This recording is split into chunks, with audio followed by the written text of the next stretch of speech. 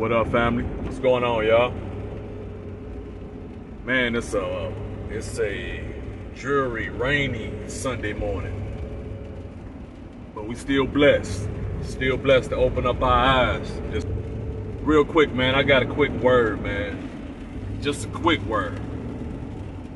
You better know there's a huge difference between being broke and being broken. Again, there's a huge difference between being broke and being broken. There's a lot of people, at least portraying they have money. And we also know a lot of celebrities that we know for sure have money. But we also know that a lot of those people are walking around and carrying broken hearts and broken spirits. So you can have all the money in the world and still be unhappy.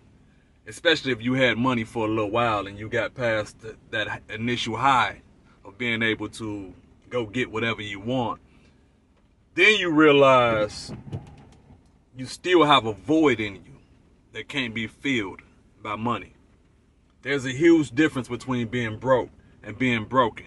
And if I was to choose one over the other, I'd rather not be broken. Because I can have little and still be happy in my spirit, in my soul.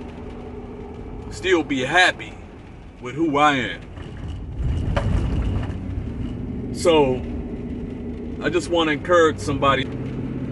I notice a lot of times in this world, we really put money over everything and we chase paper.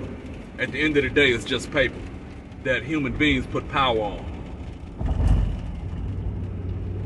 When you leave this world, you're going to leave whatever money you had for your family member to do whatever with it. You don't have no say-so because it can't go with you. I've been blessed over the last few years to be a leader over men's ministry. And yesterday we had a gathering at my home.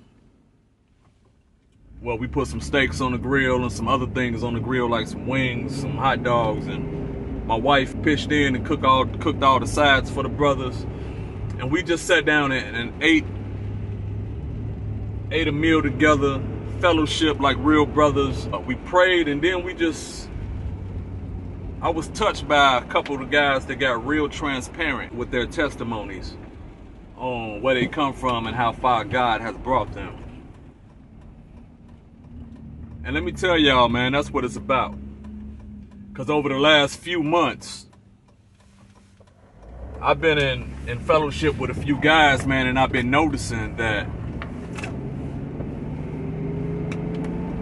a lot of men are broken, bro.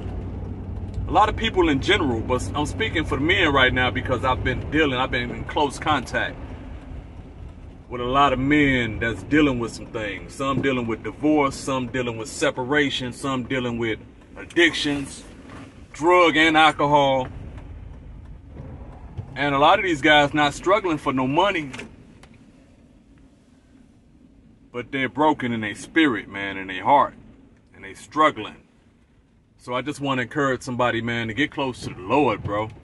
Because with the two guys that we fellowshiped with last night, the Lord brought them through their brokenness. The Lord brought me through my brokenness.